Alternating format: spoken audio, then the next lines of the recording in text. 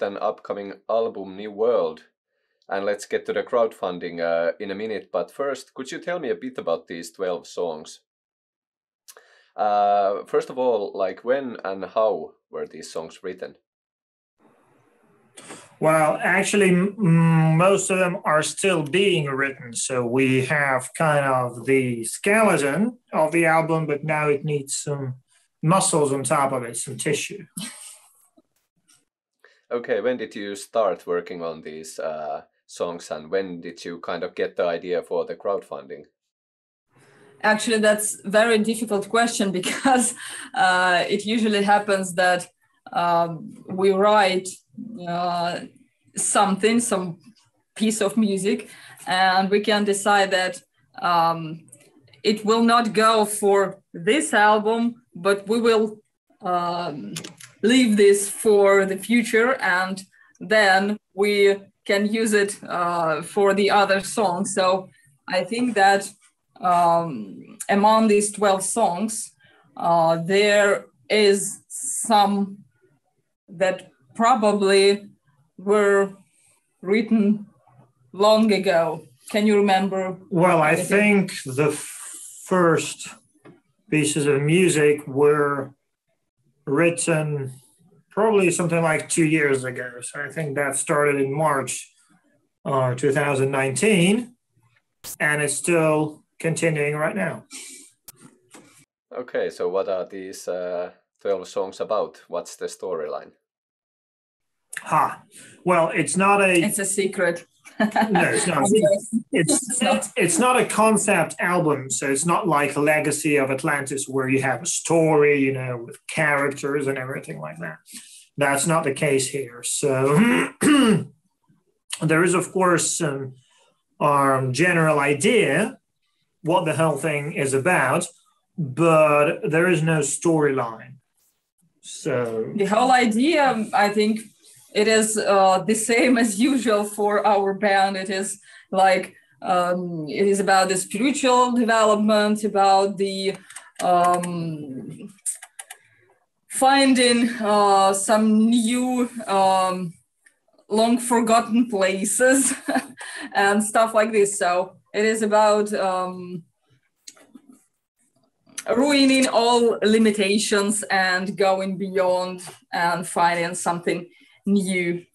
So that's what we're singing about for all the time.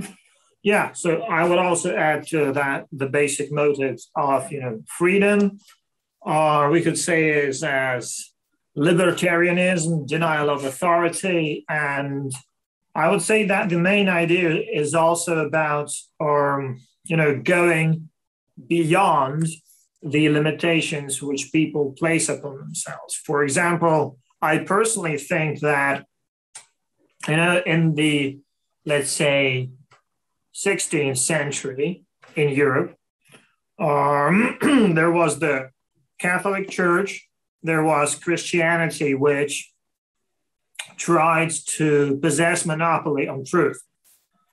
So as any Abrahamic religion, it said that our truth is the only truth and everything else is lies, just because we said so. And if you don't agree with us, we're going to kill you. And that's called dogma. And then over the course of the Renaissance, science appeared as a challenge to this kind of dogmatic thinking. And science was in the beginning a revolutionary thing which battled against this world model which is based on belief, on just accepting and saying nothing. But I have the feeling that today science is slowly becoming, at least parts of science, are slowly becoming what it initially tried to destroy. So modern science is very dogmatic. It is very based on authority. And let's say if you invent something that solves a problem, but it's very cheap and you cannot make money from it, you will have a lot of problems with getting your invention are released to the public because of the such a thing as community, peer reviewed, etc., they will simply block you because you will be competing with other less effective things, but which are more commercially tangible, and many things like that. So that is one aspect of what we're doing, but it is a larger part of the larger picture, so to say. It was such a long speech that I already forgotten the question. The question was, what's the album of that? Okay. Yeah, so at what point did you get the idea that this project could be crowdfunded?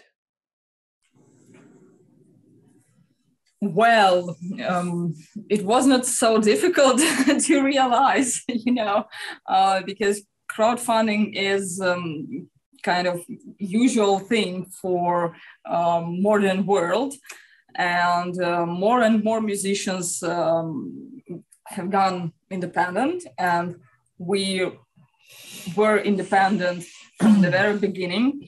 So why not? We talked to a few labels, we declined their proposals, and basically we have no choice. If we want to make something really good, and we have a lot of ideas in our heads, and in order to realize them the right way, so everyone will be happy about, we really need good funds. And we decided that our fans, they are the only beings on this planet on which we can count on. So we just did it, and it was not a mistake, obviously. So we're pretty happy about it.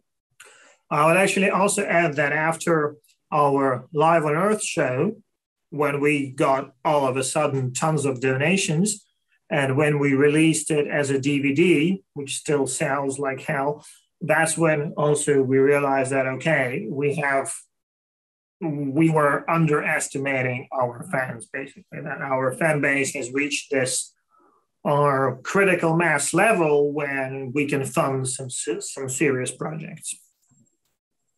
Yeah, you have reached the main goal, and I think also one of the extra goals too already. Yes. So how does that feel? Good. Do you think it's gonna go all the way to all the extra goals too? No, the campaign is effectively stopped. The only reason why it's still online is because PayPal has frozen $4,000 of the fans' money, and we're in the middle of fighting against that. So they blocked our account, but then we went public with it. Our fans started writing them emails. They unblocked the account, but as a couple of seconds ago, I just got this notification on the screen that we tried to make a refund, but PayPal deducted that refund from our bank account, not from the $4,000, which are held for refunds, which is crazy, as they said themselves. So it looks like we still have a problem here. But other than that, the crowdfunding had to end back on, I think, on Saturday. We just have to keep it going until we sort the PayPal thing out.